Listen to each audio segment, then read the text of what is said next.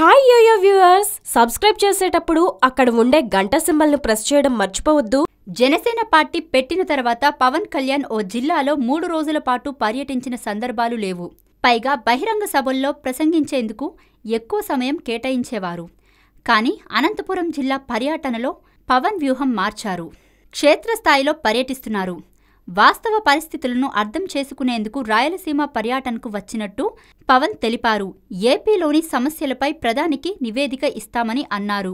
విభజన వల్ల నష్టపోయిన రాయలసీమను ఆదుకోవాలని ఆయన కోరారు. 3 రోజుల పర్యటనలో భాగంగా మంత్రి పరిటాల సునీత ఇంటికి వెళ్లారు. అనంతరం జిల్లా కరువు, ఇరిగేషన్ సమస్యలపై మంత్రితో చర్చించారు.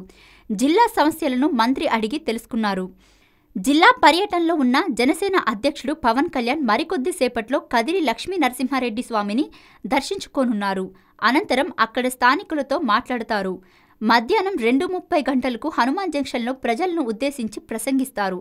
సాయంత్రం పుట్టపర్తి చేరుకుని సత్యసాయి మందిరం, మంచినీటి పథకం ఆసుపత్రిని సందర్శిస్తారు. రాత్రికి పుట్టపర్తిలోనే బస చేస్తారు. సోమవారం ఉదయం పవన్ ధర్మవరం చేరుకొని చేనేత కార్మికులతో మాట్లాడతారు. ఆ తర్వాత హిందూపురంలో కార్యకర్తల సమావేశంలో పాల్గొంటారు. అక్కడి నుంచి చిక్బల్పూర్ చేరుకుని హైదరాబాద్ పయనమవుతారు.